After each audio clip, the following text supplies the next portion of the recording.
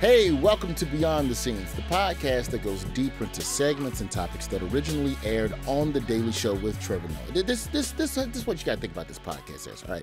You ever be a little hangry, all right? You go to the snack machine, and then you put $1 bill in that vending machine, and you push that button B27, and them hot Cheetos start, that little thing, and then them Cheetos fall down, and then 2 bags of Cheetos come out the vending machine. Now you got an extra snack, and you got extra hot Cheeto dust on your fingers, and you didn't even have to shake the damn vending machine. That's what this podcast is. I'm Roy Wood Jr. Today, we're talking about a topic that has come up quite a bit on the show, transracial adoption and the experience of being raised by adoptive parents of a different race. Trevor's covered this issue and interviewed my next 2 guests on the show. So I'm excited to welcome them back to the Daily Show universe and have a more in-depth conversation with them about their first-hand experience. First up, I'd like to welcome the author of the book, All You Can Ever Know, Nicole Chung. Nicole, how you doing? I'm okay, Roy. Thank you for having me here. I'm sorry for getting a little excited about Cheetos. Yeah, that's it's totally understandable. That was great. Also joining us on the program is the author of Surviving the White Gaze, Rebecca Carroll. Rebecca, good day to you as well. And to you, Roy. Thanks so much for having me. And hey, Nicole, it's great to see you always. Always lovely to see you too, Rebecca. Now, for those of you listening and watching who were not familiar with these 2 wonderful people's stories, now, the both of you were adopted and raised by white parents. Nicole, we'll start with you. Tell us about your experience growing up in a transracial household, and what were some of the challenges you faced growing up in a predominantly white town? Sure. So I grew up in a very small community in Southern Oregon. I usually tell people it's like not the part of Oregon you've heard of, which is Portland. We were very far from like major urban centers. It was an extremely white area. Like I was probably the only Asian kid at my elementary school, just to give you a sense. And I did not meet another Korean American or become close to them until after I left home. So it was kind of this extreme racial isolation. I grew up in a really loving family, loving white working class family. And, you know, I think until I started school, right, I was like aware of being different, of being Asian, not like the rest of my family. I had words like Asian and Korean. I knew my birth parents had been immigrants to this country when I was born and then placed. But it wasn't something I thought about much in my day-to-day life, you know, and it wasn't until I started going out into the world, out to school, you know, seeing, hey, like I'm really the only person like me in these rooms, you know, that I really began to feel like sort of out of place. And then, you know, with school came experiences of racism. Like I started hearing anti-Asian slurs, and being bullied by that at a fairly young age, like 7, 8 years old. And again, the complication of this, right, is that I had been raised by really well-meaning, loving white people who had been specifically instructed not to talk to me about my racial identity, who'd been told essentially, assimilate her, don't talk about race, it'll all be fine. By who? By who? By who? Okay, so like the judge who finalized my adoption, as an example, who my adoptive parents really did look to as an expert, was literally the word he used was assimilate her. They asked social workers that they worked with. They asked the adoption agency who did their home study. How you gonna tell? All right, you can take this Korean baby, but don't you teach them none of that Korean stuff. My mother was like, I thought they'd at least recommend a book or something, and no one did. I mean, so they were doing what they were told, but of course they weren't prepared for the possibility that I'd encounter prejudice in our community. Now, forgive me for a second. My Alabama brain is just trying to process everything you just said to me. Now, what you're saying is that they were. How do you legislate it? What happens if they catch you eating some kimchi or some Korean barbecue? Do they take you back and reclaim you as a ward of the state? Like, how could they even? Not to get ahead of ourselves, but I just want to say, because it needs to be said, and it's such an integral part of what a transracial adoption is that this country was founded on the premise of white people deciding what constitutes a family, when families can be made, how much they are worth, literally, when they can be torn apart or kept together. And so given that that is what this country is founded on, any kind of social construct, racism, sexism, misogyny, adoption, which is a process of taking somebody else's child, it's going to have remnants of that history. Okay, so then let's talk a little bit about your experience, Rebecca, because you essentially came up in Oregon East, which I call New Hampshire. That's right. That's exactly right. Now New Hampshire, I've only gone there for the primaries, which is also very white as well. But what was that like for you? How similar was your experience growing up, over there on the East Coast? Very similar in that my family was quite loving and very, very idealistic, artists, bohemian. But the state was itself 99.1% white when my family moved there with me. So I became the first Black person in the town as an infant. And, the only Black kid through all of my schooling. And like Nicole, started to experience, it was sort of a paradox, right? Because in my family, I was quite loved and quite, I was a very outgoing child and I loved to dance and be creative. And I was sort of a little bit of a star in my family. But then when I went outside of my family into schools and the real world outside of the bubble, I was not prepared. I simply was not prepared. And like, Nicole's parents, although my adoption was open and kind of a handshake deal, which ended up, as you can imagine, disastrously, they were very well-meaning, but they just didn't think about it. And that, again, is a real, problem with language around adoption and the way that we talk about adoption. We're still using words like lucky and gift and grateful and gratitude and love is the only answer and all these kinds of things that we as adoptees know just isn't true. How did your family process racism when you came home and said, today the girl called my hair this, or they called me a black ass this, or I'm sure teachers were saying some slick stuff that they shouldn't have been saying to Black kids at that time in a place like that. When you brought those issues home to your parents, how did they handle that? They didn't.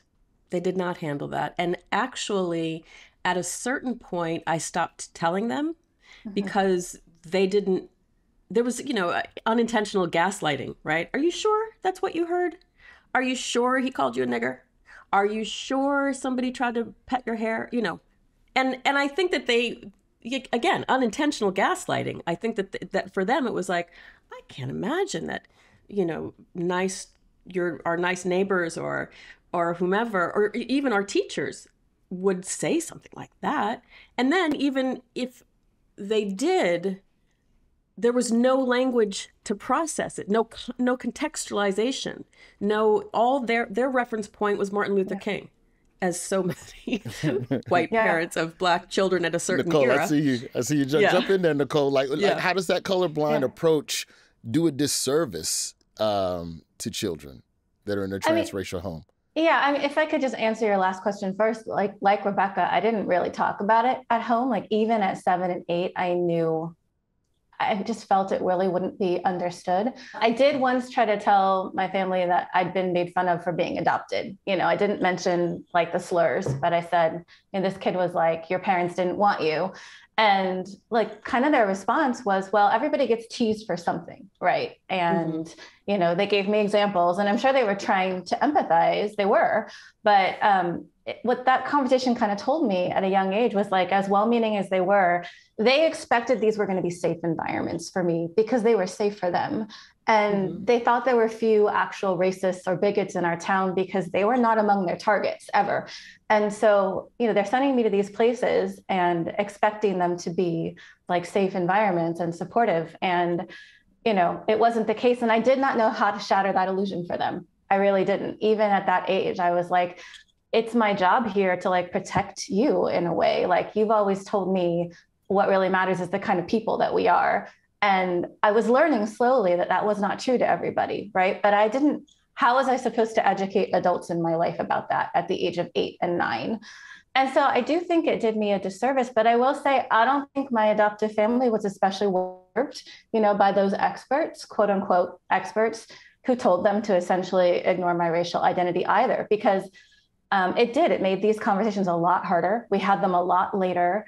There could have been like a lot more openness and trust and just support. I think they loved me and they would have wanted to know how to better support raising a child of color in our town. And the fact is, like, they were kind of failed by that system too, even though the whole system, as Rebecca was saying, was essentially set up to cater to their needs as white adopters. They were still not well served by it. And I think about that a lot. So if these families aren't given the tools that they need, and they also possess a blind spot to some of the horrors in the world because they just straight up haven't witnessed them or haven't had conversations about them, how much of a responsibility do adoptive families that are creating a transracial home, how much of a responsibility do they have to learning and educating and then trying to take down some of these systems of oppression? Or is just being a good parent, shouldn't that be enough? I adopted your ass. What the hell else you want me to do every day? Right. I mean, that's unfortunately very commonly. I hope they don't say it like that with an Alabama accent, but keep yeah. I mean, I really feel like if your reference point is your only reference point for Black folks is Martin Luther King, or if you don't have any Black folks in your community, or if you don't have any Black art on your wall, you should not be raising Black children who become Black adults. And that's the other thing, right? Is that when we're little, it's like, everybody's cute and it's playtime and it's fun and it's so on and so forth. But when I got grown and came out into the world as a Black woman, my parents didn't recognize me really. And they didn't really know how to talk to me or how to interact with me and my child and my world. So, I feel very, very strongly that it cannot be intentional about good intentions. It has to be about a real commitment to community and culture in a way that is not, exploitative or that feels like appropriation. But that's work, right? And for the most part, which is why we have systemic racism, is that it takes work. You got to get out of your self and your privilege and your power. Who wants to get out of their privilege and power? I mean, it's got to feel great. Too much work. I mean, you hear so much in adoption these days, especially, and much more so than we were growing up, Rebecca, about like celebrating a child's birth culture, making sure they're connected to that. Honestly, I think of that, I call that the fun part, right? Because it is, it's something the family can do together. It feels very affirming. It is a lot harder to do what you're talking about. To really like center that child's experience, to really take a good hard look at your neighborhood, your community, the schools your kids will go to, maybe like the religious community that you're part of, and ask yourself, what would it be like to be a child of color, a Black child, an Asian child in this environment? I mean, it really needs to start from that very basic place. And I think that's just the hard part. It's a real stumbling block for a lot of people because, I mean, again, like one of the things about being white in this country is if you don't want to think about race, in a way, you don't have to.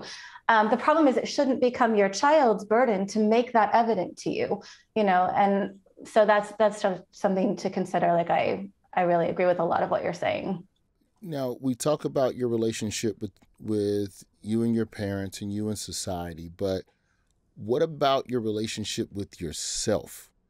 When you come up as something, you're essentially both Black swans to a degree within your environments.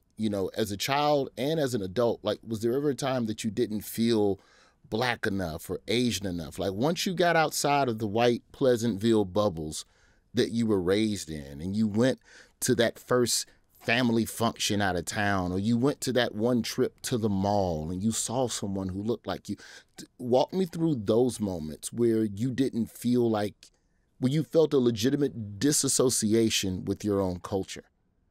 Again, it is like a paradox or an oxymoronic feeling, which is that every time I saw a Black image, Easy Reader on Electric Company, my first dance teacher was Black. It was I was drawn, but it was such a disconnect because I didn't have any sense of why I would belong to that person or that culture or that race. And I do want to also say that no matter how much we reintegrate, even as adults in college, I founded the first Black student union, I found my people. I mean, being in Black community has been so enormously important to me. As much as we try, those formative years were white. Those formative years centered the perception, the morals, the customs, everything white. I mean, I sat at a table, a dinner table, and everybody was white. I went to school and everybody was white. So I feel like we've all had those experiences of not being enough or not being whatever it is, Asian enough or Black enough or whatever, and really trying to grapple with that kind of grief because it's a loss. But also having to reconcile with the fact that we were, in our formative years, raised by and within a white-centered environment. It's interesting.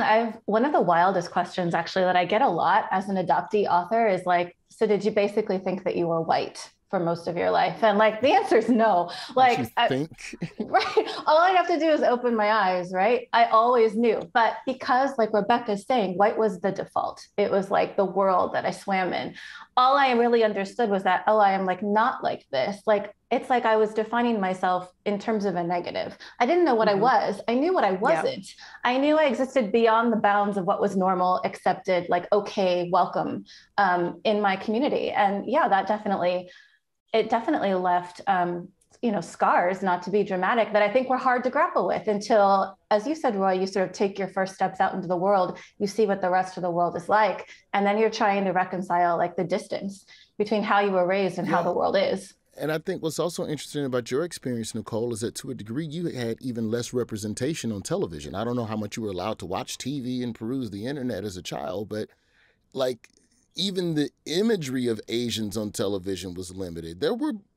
I would argue there were more Black people on TV than Asians in varied roles. It wasn't as diverse as it is now. It wasn't as boxed in stereotypically as it is now for Black people. But I would imagine that to have been an issue as well. So we have to take a break. But let me ask you all this real quick. When you got older and you started making the realizations and the connections of, okay, wait a minute. I missed a lot of stuff about me growing up. How did you all, in what ways have you tried to reconnect with your heritage over the years? I know that there is a lot, Rebecca, that is lost because the base level foundation software was never installed on the desktop. But when you look back at your life, are there any milestones that really hit home for how you felt disconnected? And, and in what ways have you all tried to reconnect with your heritage? I mean, it's definitely the work of a lifetime. I'll never feel like it's done. The biggest, most obvious way for me was when I became an adult and I was pregnant with my first child, I decided to search for my birth family.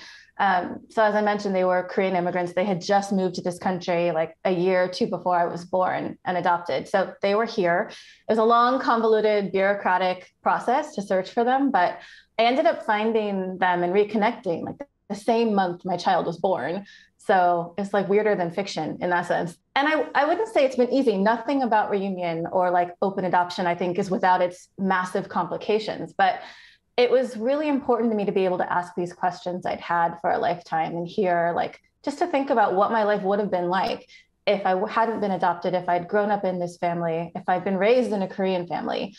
And I've become really close to my biological sister who was raised in our Korean family. It's almost like seeing what like an alternate version of my life would have been like in a way. I've joked that I never feel less Korean than when I'm with my birth family because there's just so many things that they know and I don't. But it has been really important to me, obviously, to regain that little bit of connection and understand where I came from. Rebecca, how did you reconnect with your culture? Because, BET only going to give you so much. I leaned in. I mean, every opportunity I had, in terms of Black student union, Black student groups in college. After college, I worked with the production company Black Side, which is known for Eyes on the Prize.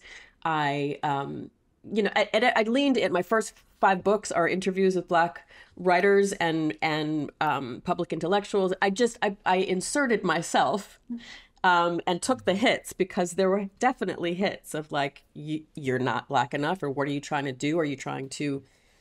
I was trying to reintegrate. So it was trial by fire a lot of the time. But I guess I would say the main thing was giving birth to my kid, and seeing him now be as Black as he wants to be. And it's, I finally have that community, and that's just, it's mind blowing. And that is what I waited for. When he was about 4 or 5 years old, he saw a picture of me at 4 or 5 years old holding a frog. And he said, "Mommy, why am I holding a frog?" And there it was, right? Yeah. That was the moment that I had been waiting for. Well, this is beautiful. After the break, I want to talk a little bit about your books that you wrote about these experiences, what inspired them, and some of the feedback/backlash that you may have gotten from people from writing these books. This is a wonderful conversation about transracial adoption. This is Beyond the Scenes. We'll be right back. Let's talk a little bit about the books. Rebecca, I'll start with you. Now, your memoir, Surviving the White Gaze. Let's just start off the top. Why you choose that title? What were there other titles? What were some of the other? White folks, stop looking at me. What y'all staring at? Stop looking before I come over there. There was never another title. The first time I heard Toni Morrison explain what the white gaze was, I was in my early 20s, and I was like, okay, that's it. That is what I have been grappling with my entire life, and I didn't have words for it. And I knew that I wanted the title to be ongoing, surviving, because I will be surviving the white gaze for my entire life.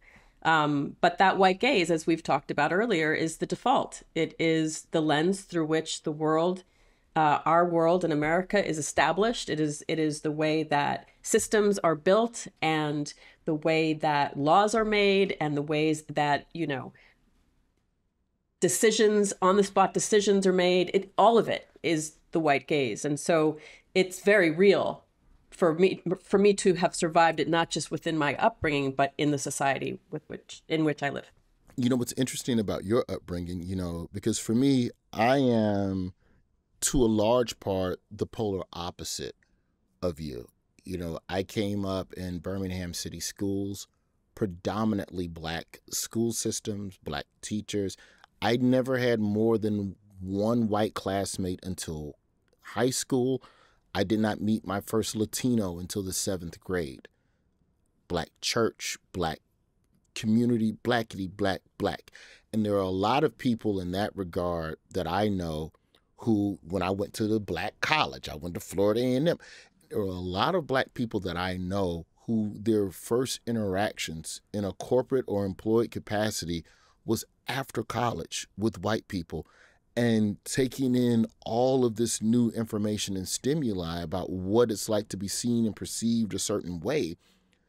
In an odd way, I feel like your upbringing, Rebecca, because it was from day one just white, that you are hyper qualified to speak, because you understand what it's like for adolescents to look at you versus an adult in a C-suite, or somebody who's being passive aggressive. And, we talk about passive aggressive workplace harassment as well. So how much did that upbringing help you write this book? As uncomfortable as that was, how much of an education on whiteness did you get from your childhood? I'm very conversant in white people. I am very well poised to be a white person whisperer, although I declined that offer time and time again. I think a lot about that. And the numerous times that I've experienced micro and macro aggression, racism in the workplace. And one which was so egregious that I went to a lawyer and explained the situation. And she said to me, "You definitely have a case of racial discrimination." And my feeling was not victory. There's no victory in being right about racism. And so in the same way that I can be conversant in white spaces, it doesn't really feel great. So Nicole, your book, All You Can Ever Know, walk me through the day that you sat and you decided, yeah, you know what I went through wasn't cool. I don't know what the solutions are completely, but we have to talk about where we are at least today with this issue. What inspired the book? And also talk to us a little bit about the response you got when the book came out. I'll say that the book was not the first time I'd written about adoption. I still remember the very first piece I ever wrote about it. It was never published. I wrote it years ago. I showed it to 3 people. I stuck it in a drawer. It was terrifying to me it wasn't even just the vulnerability. It was facing this wall of half-truths and of comforting things that I'd told myself and that other people had told me for a lifetime. So writing about adoption did not come easily to me, and I sort of practiced for years before the book happened. Because you had to undo your own, I don't want to say wall of lies, but the comforts that you had built up for yourself about your existence within that system? Just the disclaimers, right? The whole, let me reassure you that my family loved me. Let me reassure you that I was basically a happy, well-adjusted child. I don't even know if that's true, by the way, right? But it was these are things, they're the weight of expectations on adoptees starting as children is something that I don't think we talk about enough. From a very young age, especially if you're a different race than your parents, people notice, people ask questions, and sort of lurking behind some of the questions apart from nosiness is are you okay? Are you really okay? Is your family okay? Just tell me all about this because I don't understand, especially maybe growing up in a super white area like Rebecca and I both did. So I was this spokesperson for adoption from childhood that I never asked to be, but was always telling this story. And so, to try to reclaim that story, to tell a different, much more complicated version of it, one that doesn't shy away from talking about race and the impact of racial isolation, that was a scary thing for me. And I don't know that I was worried about being attacked for it or backlash, because I know you want to talk about that. I was just I've been telling myself this comforting story. I've been telling other people this comforting story, actually going deeper into the truth. It was actually very difficult, but I wanted to because I had started to see and honestly was inspired by lots of other adoptees within the community, sharing their stories. I knew the truth was more complicated. I knew there were feelings and questions and racism that I'd been grappling with for a lifetime. And I just wanted there to be more stories. I'm always going to want more adoptee stories, and understanding my adoptee story and the fact that I don't have to choose between being Korean and an adoptee, I am both. Those are very, very important to me and very affirming. So that was kind of where the story came from. Did your family, well, Nicole, first to you and then to Rebecca, did your families read your books? Yes. So my adoptive parents, my birth father, and my biological sister all read the book before. Did they read it, or did one person read it and then gossip to the others and get it all wrong in a terrible game of telephone? Like that one time I talked about my daddy on the podcast and then everybody was checking me about talking about... Yeah. Sorry, I'm bringing up personal stuff. Rebecca, what about your family? Did your family... It was more like that. I sent a galley to my mom and she read it and said it was a gift, and then told my dad about some of the things I'd written in it, and he felt that it was an affront. And so she changed her mind about it. And my siblings, who are their biological children, for the most part, have been protective of them. So it has not gone well.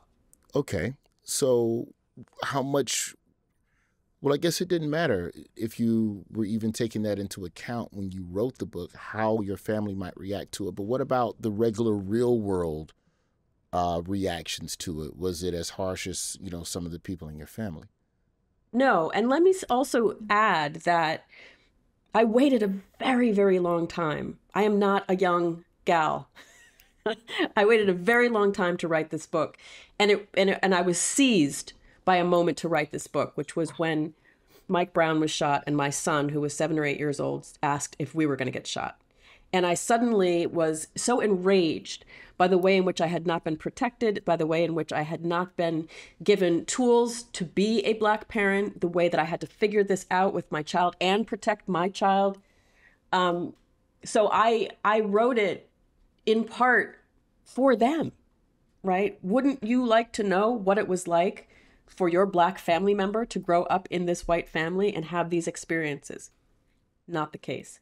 That said, the response from the adoption community, adoptees, transracial adoptees, I'm sure Nicole has been ferociously, I mean, just so hungry for this, for stories about transracial adoptees and representation. And that has been, I mean, just deeply, deeply moving and so critically important and makes up to some degree for the rift with my family. But, you know, that's also just dealing day in, day out as a Black woman in these streets, you know. So there have been some less than kind things said. It's like a double helix. It's like you're an adoptee and you're not being grateful, and you're a Black woman and you're being too loud. Now, Nicole has already mentioned this to us, but Rebecca, to the whole Mike Brown point, and we talk about trying to have a base of knowledge to pull from, to be a vessel to pour into our children. Why was it important for you to find out who your biological parents were? Here's a better question. Did it go the way you thought it was going to go, you know, in terms of that journey? What did you expect, and how did it play out? Well, it's two parts. I didn't really have time to expect with my birth mother because I was 11 when I'm reunited with her, which was way too early. And I was deeply emotionally manipulated by her. She's white, and has a lot of caring qualities, but also a lot of Black appropriation license that she takes and has taken. We are estranged. I met my birth father when I was in my early 20s, and it was very, very overwhelming. His story was that I had been taken. He didn't have any say in the matter. He wanted me. He had grown up himself in orphanages and foster system. And so he felt, you know, like I feel about my kid. It's like, oh, I have Black family now. I would like to keep you. But his claim is that, you know, my white birth mother and her family cut him out because he's Black. Did the question of why didn't you fight for me ever come up? And forgive me if I'm no going absolutely places. He was, you know, he didn't really have the tools to fight. You know, he wasn't. He was not gainfully employed. He was all by himself. He didn't have any squad or family. And my white birth mother and her family were quite able to cut him out of the picture. Either with money or through the courts and being a Black man and going against a white woman. And right. Yeah. Well, after the break, I want to dive into the way adoption is portrayed in Hollywood. I'm very curious to get y'all thoughts on that, because as far as I can tell with adoption, it's like different strokes, or them adopted kids gonna murder you. Don't you? Yep. Don't you bring home that weird child? That child That's you stand out the window. These murder babies.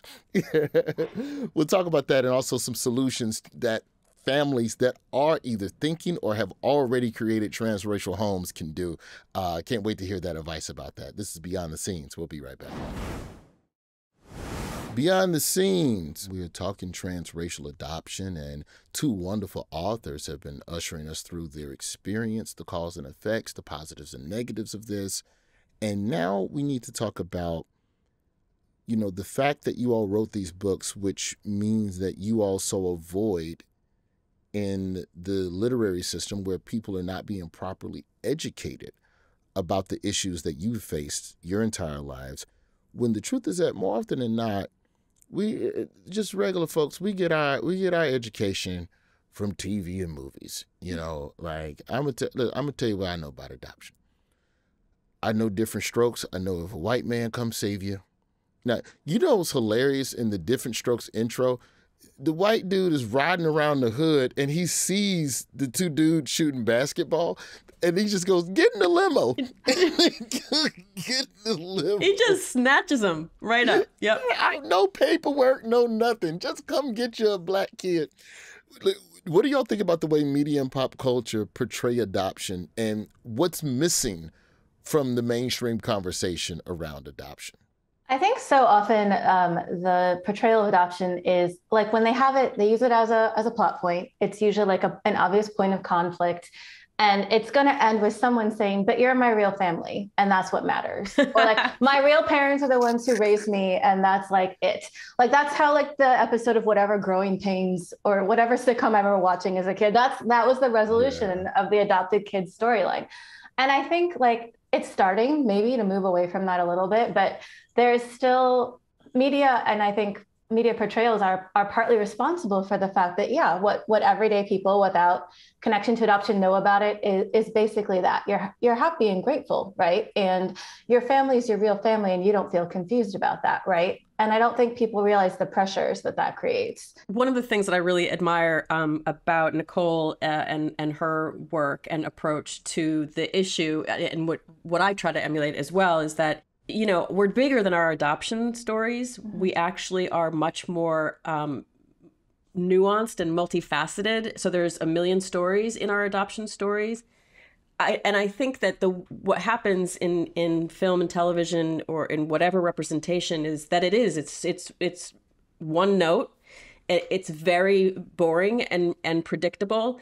And it's not just that it lacks nuance, but then the conversations around it lack nuance. And so I feel like we have to be willing to not just create stories of representation, but to talk about them with transracial adoptees. I mean, that's the whole thing, is that for the most part, adoption, transracial adoption, we hear from the social workers, the white social workers, the white parents, you know, the people who are facilitating these adoptions, and not the adoptees. We are the experts. Period. Full stop. You know, there's a difference too between it being like a story that Hollywood wants to tell, like a great story, and it being someone's lived experience. And so, yeah, right. I would agree. Like, if you're making adoption media, like you should have adoptees in the room. If it's about transracial adoption, you should have transracial adoptees in the room, not because we're a monolith, not because we all have the same experiences, but because Rebecca's right. We're the experts on that. And then, you know, either it's often like a very, you know, that sort of one note portrayal of it's fine, everything's fine, it's not complicated, or they go completely the other direction and it's something sensationalistic. Like, you know, you were joking before the break, Roy, but like, I think about the number of times an adopted person comes back to like murder their parents in Agatha Christie adaptations. And like, you know, it's always, it's like either we're suspect, can't quite be trusted, have all this baggage, or like it's completely fine and like the adoption doesn't matter and there isn't enough middle ground. I did not know that about Agatha Christie. I don't think she wrote them that way. I would have to go back and like check, but like some of the adaptations update things, and yeah, they'll have someone's like, you know, child that they gave up or gave away or abandoned, like come back and like be murderous. And I'm like, okay, you know, that's one take. Yeah, that's a choice. That's a choice. What's interesting is that at both polar ends of the portrayal of the adopted child, the parent is still the hero because they didn't deserve to be murdered, or look at this good thing I did, and it's the foster care system, and it's like I went into the foster care and they were fighting in the hallway and I pulled you out of that and I brushed your hair and I gave you a haircut. Now look at you. You're a good, acceptable Negro to be in society. Except you didn't brush my hair. My parents. Except you didn't. No one had told my parents about Asian baby hair. And, you know, they kept trying to make it lie flat for like the first 2 years of my life. It was just like, wow. I know. I'm like, no, it's going to stick straight up. Sorry. Mm-hmm. So then to that point, Rebecca, when we talk about the story and the portrayal of the adoptee never being told, what are some of the challenges that adoptees face, especially when we talk about mental health? Because at some point, I would imagine there's issues of abandonment, and like, why is that never seeded into the conversation? And if you all want, talk a little bit about your own mental health struggles over the years and why you think that's not as big a part of the conversation around adoption. I will say that abandonment I will speak for myself, but is the central trauma of adoptees.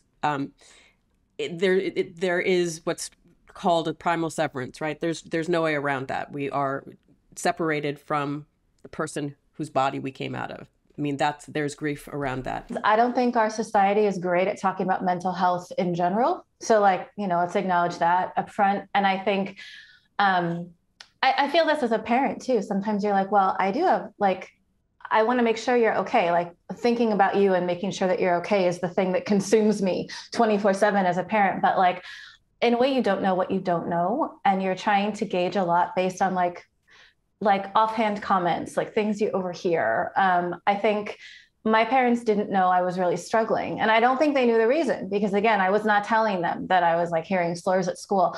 But when I was about 8 or 9, I started twisting and twirling my hair. Like a nervous tic. And I developed a small bald spot. And that was their signal. We don't know what's wrong, but something is clearly wrong. And I started seeing a therapist, she specialized in play and art therapy when I was really young. I mean, I will say I give them credit for realizing that I needed more help and support. There were things I was not voicing to them that I had to talk about with somebody. But I mean, for all that, I know I talked to the therapist. I know she talked to my parents. My parents and I, for all the love and support, we still didn't talk to each other about these things. We didn't talk about it till I was an adult. And it wasn't just being adopted and it wasn't just being Korean. It was a combination of a lot of different things, that led to that moment where they could tell I needed help. But that's just something I've been living with. And I'm sure some of it was like Rebecca was saying, abandonment as kind of that first central trauma for a lot of adoptees. Yeah. And then just the impacts, again, of growing up and seeing no one who looks like you and then experiencing racism and while being told race doesn't matter. I mean, how do you square those things as a child? It's just kind of something that started pretty early. So my story is further complicated by the fact that I did reunite with my birth mother at a very young age. She is white and problematic. We had a very intense relationship and bond. All I wanted, to speak to the central trauma of abandonment, was her love and her to regain her shine and her attention. And she had a very bizarre relationship with Blackness. And here I am trying to figure out my Blackness. And so at a certain point, she wrote her own book and I agreed to help her promote it because that, of course, is a great package. This was many, many, many, many years ago. After we went on, I think it was Good Morning America. I read about this in the book. And I was talking with Joan London, you may remember. Oh, yes. About being a black woman and how it's really important as a Black adoptee to use my voice to help amplify and clarify my experience and what might be a similar experience for others. And afterwards, my birth mother and I went to lunch, and she said, I heard you say something today on the show. And I really thought, because of our dynamic, I thought she was going to say that I was hogging the airtime, that I was speaking too much, that I was taking away from her shine. She said, I heard you call yourself Black. She said, you came out of my body. You can't just go around calling yourself Black. And that was a moment that tipped the scale for me. And I came home that night and I was living with my best girlfriend, who is, chosen family to this day. And I just felt, I wouldn't say suicidal ideation, but I did feel like I don't want to do this. I don't want to feel this way. I don't want to have this experience. It's too much. And she encouraged me to see a psychotherapist or therapist. And I just sort of ran down this list of things that I had gone through, including this comment from my birth mother. And she was like, okay, you're clinically depressed and you need to be on medication right now. And that was really both a relief and also kind of alarming, because I had been living with all of this sort of melange of abandonment and, racial identity and security, and trying to just navigate this white world consistently and constantly. So yeah, that was definitely a moment. To the mental health part of this, right? How much of a role does the state and the adoption agencies and all of the foster homes play in educating the families? Hey, look, you getting the kid, but you need to be prepared to help this child through a lot of stuff, because as they mature, they're going to make realizations about themselves and they're going to need some help. How much is the toll on an adoptee's mental health also ignored by the state and the adoption agencies themselves? And what role do they have in preparing the parents for what the hell is going to be happening when they create a transracial home? I mean, I think the problem with that is really that even in the best case scenario of an adoption agency telling adoptive parents, you need to be prepared, you need to know how to do the hair, you need to do this, you need to do that, white parents, depending upon where they choose to live, what their personalities are, what their own backgrounds are, or what their, sort of values are, it's really easy to not do the things that they're told to do. I think even if and in fact, somebody did say to my mom when I was younger, you should find someone to help her with her hair. She was like, it's fine. I mean, because to her, it was fine. And for me, it was until it wasn't. Yeah. Why is this Korean baby hair sticking straight up? Yeah, let's just cut it down. Just put some VO, what was that VO5? I have no idea. Put some hot oil treatment. Yeah. I mean, even in the best case scenario where you have an adoption agency that's trying to really educate prospective adopters about like trauma-informed parenting and like because let's not forget, a lot of adopted kids are coming from really hard places. I was adopted like straight out of state care at the age of 2.5 months. And so I didn't spend like a long time in like an institution or in foster care. And like all these things can really obviously like affect kids for a long time. I know there is like required education training. There's often not a lot of post-adoption support for families or for birth parents, and that's huge. And ultimately, like, let's not forget, adoptees, we are not the clients. We are not really the people the whole system's set up to serve. Like, we are babies or children, and people are making decisions for us, even if they're doing that in the hope of acting in our best interest. Like, it's adults making decisions. It's adults being served.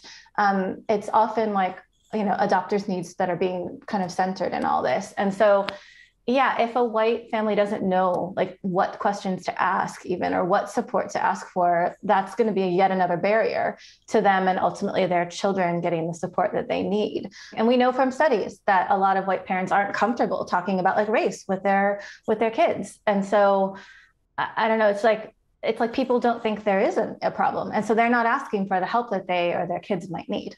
I think also the way that it has been celebritized, and the relationships that we see, with celebrities, white celebrities adopting Black children and having this kind of image of, isn't this wonderful? And it really, Hey there is guys, representation. Look at my Black baby I bought. It's really, for us, it's really cringy. But I think for most white folks, it's like, oh, that's really great. And again, it's really easy. I mean, I have talked with and met with many, many white adoptive parents, celebrity and otherwise, who listen intently, about, oh, okay, well, I'll do this and I need to do this. And oh, great. Okay. It's more than a Serena Williams poster, and take all these notes. Right. And then don't actually do any of those things, and or start doing them, like start trying to collect Black friends, try to collect Black community, and Black folks are like, you should have done that first. I'm not trying to be your Black friend for your Black child. You know what I mean? Yeah. The funny thing is that we talk so much about good intentions, but the intentionality is not there, if that makes sense. Do you ever, Rebecca, do you ever feel like, people want you to give them like a list, like literally tell me the 5 things I have to do. Oh, no. If I do those 5 things, everything's going to be fine. That was my last question. Oh, no. Totally. You're going to have to think of a different one. Sorry. No, you've already kind of answered it. Like, what advice is there not a checklist? If I'm considering adopting a transracial child, what do I do? Because if it's not your job to help me tear down the oppressive system and I'm the white parent and you won't help me be my black child's friend, how do I get black friends for my black child? If the solution is not bringing them around white people until they're a senior in high school, like what are the hurdles for potential transracial adopters? I feel like there has to be, just as like a come to Jesus moment, really. Like if so there's you're not a white, specific checklist. There's not a way to just there is. I've been asked and I've given them many, many times. I don't think that is the answer necessarily, right. Although I think that those things are good to keep in mind. But I think that it's really, are you willing to decenter whiteness? You have a black or Asian, Korean, different race child in your house. That means that race needs to be reflected as much, if not more, than y'all's taste and priorities.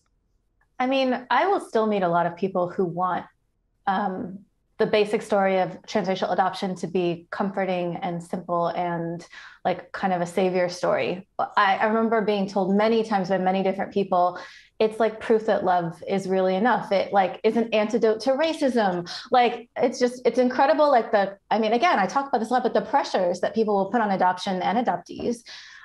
There's so many things, and I think we've talked about some of them already. Like, you need to, before you adopt, not after and not when your kid is 10 or 16, but before you even take the step, you need to start really taking a hard look at your community. Like, what is the world and the life that this child, what are you bringing them into?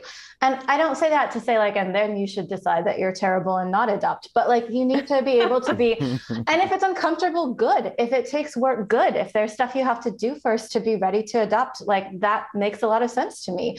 We prepare as biological parents, we prepare in lots of different ways, right, to have a family. So if you want to be a parent through adoption, and particularly to a child of another race than you, like, these are just the questions and like the interrogation that you should be able to do, because you need to center that child in their experience and what their life is going to be like, and not think about like, you are no longer just experiencing the place you live or your neighborhood through like your own experience. Another thing I think is really important is that this is kind of separate from the race, but it's related, is that I don't think adoptees should ever be made to feel as though like they have to choose one family over another. And this comes up in lots of ways. Like, I've talked to so many adoptees who feel like we have to almost tamp down both our questions about our racial identities, cultural identities, and also like our questions about our birth families if we're not in contact with them. Sort of like to protect the feelings or the integrity of the adoptive family. And I think, if there's one big important message I think people should understand about adoption, is that like both families are real. I mean, we're all real humans, and adoptees shouldn't be made to feel as though they always have to kind of like pick one family or only belong to one family or only think about or love one family versus the other. I think if that had been stressed more in my life, it would have made certain things easier for me. Maybe not the racial component, but other things. I would say also the last thing I would say about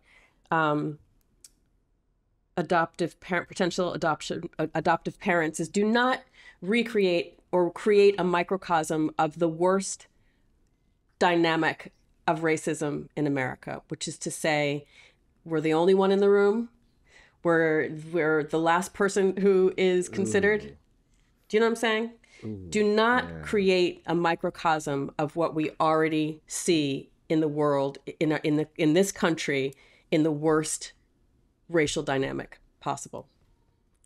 Well, This has been an amazing conversation, and I cannot thank you both for, just sharing your journey, sharing your traumas with the world in an effort to help bring some understanding. I cannot thank you all enough. Nicole, Rebecca, thank you for going beyond the scenes with me. Thank you, Roy. Thank you, Roy and Rebecca. Be sure to look in the episode description for a link to watch Nicole and Rebecca's original interviews with Trevor. Play my theme music.